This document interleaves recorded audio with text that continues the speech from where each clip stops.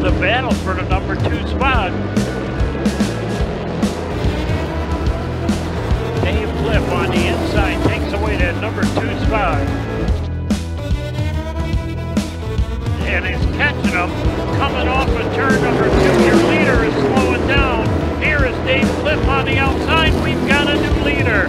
Going down into turn number 3 off of turn number 4. The white flag is out.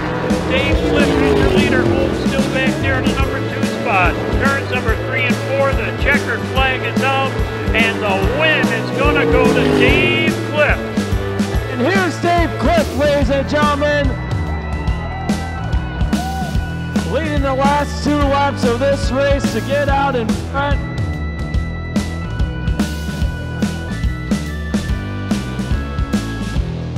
Down into turn 3, Cliff hangs on to the number 2 spot, but Sokolik is not going to give up, stays on the outside.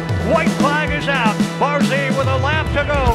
Sokolik and Cliff in a battle for second. Cliff in that number 50, Hawksby the 79, in behind the 4 of Robbie Worth, and Cliff now takes over the number 2 spot. He's going to go after leader Robbie Worth. Worth in the number 4 out in front, looking hard inside, but Worth hangs on down to turn 3. Robbie Worth still out in front, coming down off that 4th corner. There's Cliff. Worth went a little bit high, and Cliff shot to the inside and took the lead with 3 to go.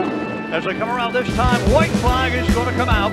White flag coming down. Here's the checkered flag, and the win goes to the number 50 of Dave Cliff. Once Dave got there, he went away. So David Cliff, the winner in the number 50.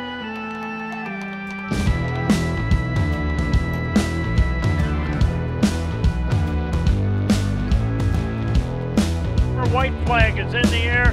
A great field of the 350 small block super modifieds ready to go to work here tonight. Good start. Bringing it right down here in the front straightaway. Going down into turn number 1.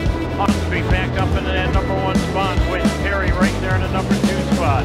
Back there third is Sokolik. Sokolik looking up onto the outside. And a 16.949, and we got caution on the speedway. It's a car in trouble. I believe it's the number 50 car, and apparently climbing out of the car, so there must be some significant problems with the car.